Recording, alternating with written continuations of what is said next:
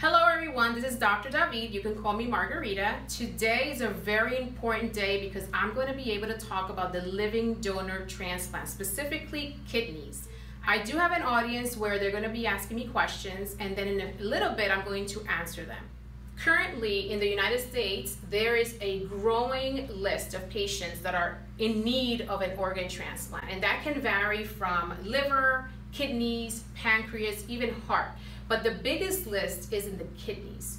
In the state of New Jersey and Pennsylvania, the list just keeps growing faster and faster because there's not much supply. There's a lot of demand for kidney, but there's not a lot of supply. So instead of depending on a waiting list, which is where usually patients would get an organ, which can vary depending on blood type, if you're blood type O, if you're blood type AB, or B or A lot of people also depend on people that are going to donate to them.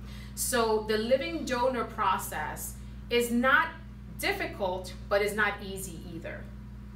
So in order for us to decrease this list of people waiting for a kidney transplant, one of the things that we encourage patients to do is to talk to their family.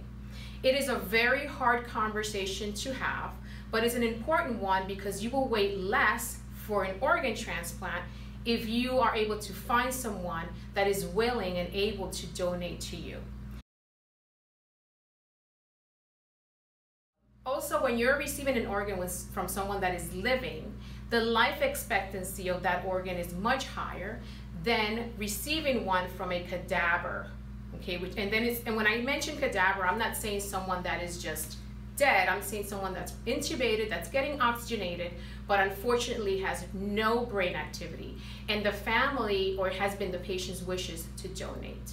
A lot of times when you're dealing with cadaver organs, the life expectancy is not as long as a living donor's. You don't know how long that patient was intubated or what other issues they had, as compared to someone that's a living donor that has been evaluated and is in full health. So one of the things that I love to advocate for is being a living donor, because myself, I was a living donor, and it actually just passed 10 years. I donated to a loved one, and it literally changed their life. There are a lot of reasons people donate. Some may donate for wrong reasons, some donate for right reasons.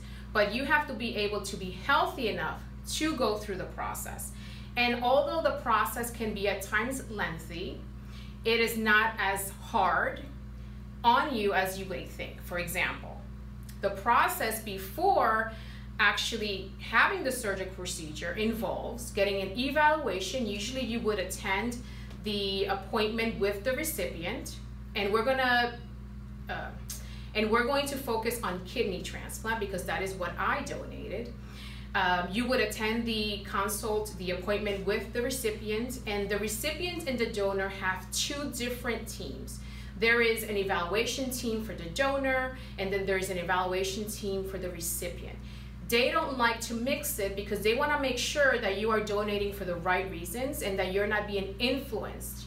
So the living donor is not only evaluated with lab work, but they also get a physical evaluation by one of the transplant surgeons. They are also seen by the transplant nephrologist, which is the kidney doctor for the transplant patients. They're also seen by social work. They're also seen by nutritionists, because we want to make sure that if you are donating this kidney, that you are healthy. A lot of people think that when you are in the process of organ donation, it's only a blood type. It is way more than that. We want to make sure that you are mentally healthy as well. We have had a lot of patients, and I've worked in the transplant field, that will call, I want to be an altruistic donor. What does that mean? That means that they just want to, they feel that they want to donate to someone that they don't know, and they want to help out because they know that the list is so big. However, a lot of times we have patients that do call that want to be altruistic, and although sometimes it is for the good reason, sometimes they might have mental health issues. Maybe they have schizophrenia, they have bipolar, they have depression, and they feel that this is their way of giving to society, or they're just not mentally sound and they say, oh, I just want to donate. But eventually, through the evaluation process, they can be determined who's who.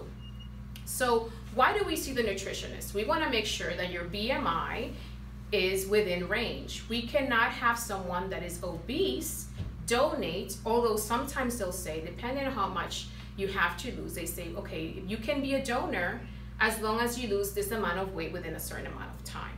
So that doesn't disqualify you, but remember, obesity is associated with other factors. You can have high blood pressure, you can get diabetes, so you can have things that might put you at risk in the future where you would need your kidneys yourself. So you are unable to give it to someone at the moment. You also see the social worker. Those are the ones that are going to ask you those mental health questions. They want to make sure that you're giving this kidney for the right reasons, not because someone is paying you or because you feel obligated or you're being forced. They want to make sure that you're doing it because you really do want to help this patient, whoever that patient is. Now, lab work. Number one, they want to make sure, are you blood type compatible? I get this question all the time. Is it only the blood type that has to be compatible for me to donate? And no, that is the first step. However, if you are not compatible via blood type, there is this paired exchange program. What does that mean? Well, if I'm not compatible with, let's say, my cousin or my friend, whoever I want to donate to, I might be compatible with someone that lives in California or someone that lives in New York. And there might be someone else compatible with the person I want to donate to. So we do a paired exchange. That has worked wonderfully, and it has decreased the amount of individuals that are waiting on the kidney transplant list because you're able to do connections as opposed to just depending on that living donor that unfortunately, although they had great intentions, are not compatible with you. Now, let's say that you are compatible with the recipient. At this point, they're going to do a second test. They're going to do a flow test. So here's where they're going to determine, do these two parties have any antibodies that can cause a problem if we were to transplant the living donor kidney to the recipient? This is where they determine how compatible you are. The only individuals that are 100% compatible are identical twins, not fraternal, identical. We want to make sure that we get the perfect candidate for donation, because after the process is over where the recipient receives this organ, they're going to have to take immunosuppressive medication for the rest of their life. So we cannot have a patient receive an organ from someone that they might not be compatible as well as somebody else. Age is a factor for donation as well. If you have someone that's in their 20s and a living donor is 67 or 65, that might not be the best organ for this patient. However, you have to let the medical professionals, the transplant nephrologists, the surgeons, determine that.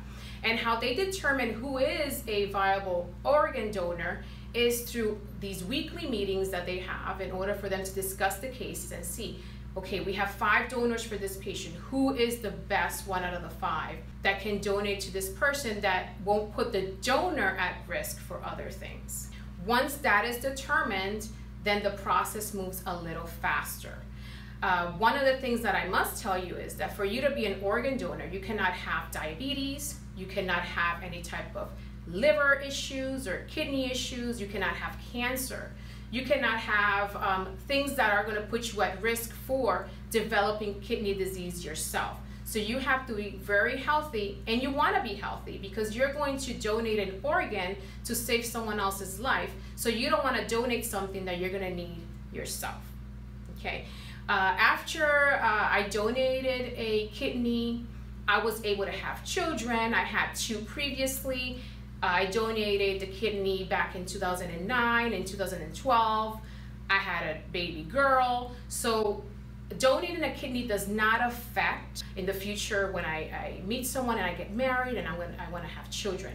It has no effect on that. Now I'm going to open the forum for some questions that my audience have. And I would just ask if you would speak a little louder so that they could hear you out here in the YouTube land. Who wants to go first? I'll go first. One of my questions is, what are the requirements that are needed to be a living donor? One is age. They will look at your age. They will look at the obesity level, how fit you are, how healthy you are. They will look at your medical history. So have you had ever kidney stones. Are you propense to getting multiple kidney stones? Because if you're getting a lot of kidney stones, that is in your kidneys, so this can put you at risk in the future of having kidney issues. Are you mentally sound? Are you doing this for the right reasons? And the lab work, so you have to make sure that you are compatible. So on that day that you go for the evaluation, when the recipient is being evaluated by their own team, because remember they have a living donor team and they have a recipient team, they're going to check, are you blood type compatible? So a lot of times within, I say, 24 to 48 hours, they're able to know, are you blood type compatible? And if you're not, that's where it ends, unless the person wants to be part of the paired exchange program. If you are compatible blood type, that's where they're going to move on and do the following tests. What other questions do you have? What made you decide to be a living donor? A lot of factors play into making that decision. Who are you donating to? How is it going to change their life? How is it going to change my life? What effect is that decision going to have for my future, for my family? So there's a lot of things that happen, but it's just depends on emotions. I think with me, when I made that decision, I want to make sure that this person lived a full life, was able to be there for their family, was able to feel better because they felt so bad for so long. And you know, do you want to help someone else? You know, sometimes I got questions like, how about if you were to need your kidney in the future? Or how about if maybe one of your children needs a kidney in the future, and if you donate it now, you won't be able to do it for them. But then I put back the question, how about if I don't, right? How about if I don't donate it, and then this person is gone forever? The family of this person is not going to have this individual. How about if they had children? Are their children going to have a person in their life that's going to guide them? And then maybe I also thought, let me think about the future. How about if I'm older and I don't have any problems and I could have saved someone's life? So a lot of things happen when you're making that decision, but it always has to be the right decision. It has to work for you, it has to work for the recipient, but I think that it's more of a personal choice. And although you're going to get a lot of people that are going to say, oh, you need to, you shouldn't do that because if somebody that you love needs it, you can't. But then again, how about if they, if I don't have any problems and they could have used the kidney sooner? That's a good question. Another question? My question is kind of specific. I was wondering how long it took you to go through the whole evaluation and testing process to see if you were compatible. That's a good question. So when I decided that I wanted to be this person's donor, the process was pretty simple. I went to the evaluation date the recipient went to. I was evaluated. That was a whole day evaluation. That day can run between 4 to 6 hours, so it's always good to have a good breakfast, and you do get breaks. So if I were to say that the process went super smooth, it would take about 3 months, if that. It could be even sooner. So you see how it is beneficial to find a living donor as opposed to waiting a year, 2 years, 3 years. The list for the O blood type is 5 or more years. So it is so much better when you're able to find someone that can help you now, because you might avoid dialysis altogether, which is what you would be getting if you have kidney failure, because you need your kidneys to filter your blood, and unfortunately, because of your kidney failure, you aren't able to do so. So they start dialysis either through a peritoneal way or through a AV shunt or fistula. So the quality of life of that person has much improved, so you can get transplanted pretty quickly. If you're part of the paired exchange program, it might be a little longer because it takes a lot of arranging, especially when you're talking about multi-state processes, but it's pretty quick. Okay, I have a question. Has being a donor changed your life in any way? I would say that it has, because it really is fulfilling to be able to save someone's life, to be able to change their life, to change their future path. If this wouldn't have happened, this person would have probably passed away a long time ago. Look, I'm getting emotional.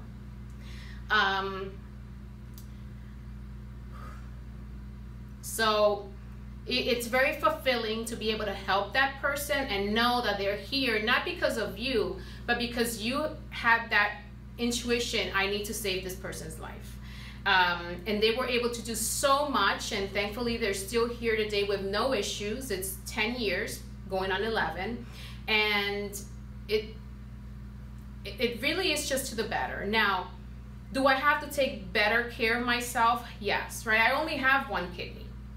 Although the kidney kind of compensates for the other one that's missing, let's say it was today that I donated a kidney. The site, it wasn't painful. It was done laparoscopically. I only have 2 little dots in the lower part of my abdomen. The only thing that was painful was because when you have anesthesia, you get constipated. So you get gassy, you can't go to the bathroom because everything's slowed down. So the need to, go to the bathroom was there, and I couldn't because of the anesthesia. So that made me a little bloated, so that stretched out the incision site a little bit, but it was not painful. Now, I'm not saying that if you were to donate, it's not going to be painful to you, but in my experience as a living donor, it was not painful. I was out for about 2 weeks from work. This is something that is covered by the recipient's insurance, so it's not costly for you, besides the fact that you have to be off of work for about 2 weeks. Some people that I've known maybe taken a little longer because they're able to, they get medical leave, but you don't have to. I do take care of myself in terms of what I eat, what I drink. For example, one of the things that can cause kidney failure is excessive sodium use. So if you're eating too much salty foods, that can lead to high blood pressure, which can lead to kidney failure. If I eat too much sweets, that can lead to diabetes, which can lead to kidney failure. If I drink too much alcohol, not only will I have a liver problem normally, but that can lead to kidney failure as well. So things that can have an effect are things that I can kind of do for myself to be healthy, not necessarily because I donated a kidney. Those are behaviors that you should be doing anyway, but I have to be careful because I only have one. So I have to make sure that I'm doing those behaviors, especially with certain medications that I take. For example, there are some medications like NSAIDs, non-steroidal anti-inflammatory drugs. For example, Motrin, ibuprofen, Aleve, Midol, aspirin, that I avoid taking because those are metabolized in your kidneys. So if I were to have a headache, I would probably take the acetaminophen or Tylenol that's metabolized in my liver, then taking a Motrin that can go through my kidneys. Not that you can't, but I prefer not to do it. Thank you for the question. How has the health been for both the recipient and the donor since the transplant? So how has the health been for the recipient and donor was your question. For myself, I haven't had any issues. I said the transplant happened in 2009, October of 2009, and in April of 2012, I had a baby girl, so I had no issues. Now, was I monitored a little closely just because of my donation? Yes, but it doesn't mean that because I donated, I was considered a high-risk pregnancy, or I had to be in bed rest, or oh my gosh, something was going to happen to the baby. No, it was just that they take more precaution.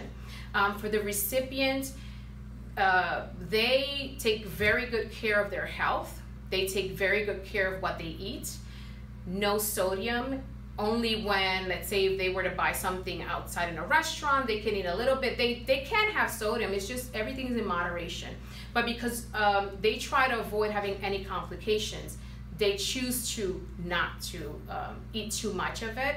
Alcohol, the person's not a drinker. I'm not a drinker. Not that you can't drink. Like when, if I go on vacation, I might have a fruity drink here and there, but I'm not going to be, drinking constantly because it's not that I only have one kidney, but I also have a liver to take care of, and that has nothing to do with the fact that I donated. So you just have to do healthy behaviors so that you can live a healthy life. Any other questions? My question is, how would you suggest starting a conversation with someone in need of a transplant? That is an excellent question. So she asked, how would you suggest someone that's interested in asking a person, it could be a loved one like a brother, sister, a parent, a friend, listen, I am in kidney failure, I am in dialysis, or I'm going to be starting dialysis, and I really want to get evaluated for a kidney transplant because the list is so long for me to wait for a cadaver kidney, especially if my blood type is O.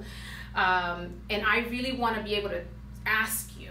I get that question a lot. How do you start that conversation? Simple. Asking. You say just like that. I am very sick. I'm on dialysis. I'm in kidney failure. Are you able to get evaluated to donate a kidney to me? That seems to be an easy thing to ask until you are in the person's position. You are not bothering the other person. If you are a recipient and you needed an organ transplant, you need to think about what quality of life is out there that you can have as opposed to sitting in a dialysis chair for 4 to 5 hours, 3 times a week, not being able to think straight because of the toxins that build up, being on a fluid restriction because your kidneys cannot excrete the extra volume of circulating volume of fluid, so you have to wait for your dialysis day. So when that person is thinking about all those things, it makes it a little easier to ask. But the only thing you have to do is ask. I encourage being an advocate for yourselves as needing an organ transplant. If you go to church, ask in your church.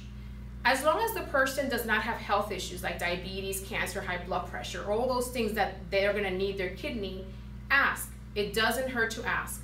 The worst thing that can happen is that they can say no. But you will be surprised how many people will say, I did not know you were going through that. Let me think about it. Or you have other people say, you know what, I've been waiting all my life to find someone that I can do that for and help them live a better life. I will do this for you. Tell me where I have to go and I will get evaluated. But you will never know that until you ask the question. Any other questions?